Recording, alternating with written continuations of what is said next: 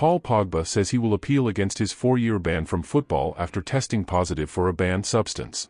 Paul Pogba was a key midfielder in the Juventus side who won the Serie A title under Allegri in 2015 and 2016, after which he signed for Manchester United for a second time in a then world record £89 million deal. Pogba in 2021 re-signed for Juventus on a free transfer.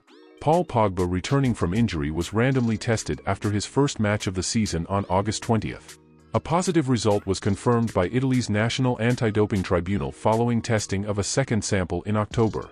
The anti-doping prosecutor's office requested a 4-year suspension. Paul Pogba said he was sad, shocked and heartbroken after the ruling from Italy's national anti-doping body. Paul Pogba was provisionally suspended before a counter-analysis on a second sample taken from Pogba also returned a positive result for high levels of testosterone. Former Manchester United player confirmed he would be taking his appeal to the Court of Arbitration for Sport in Switzerland.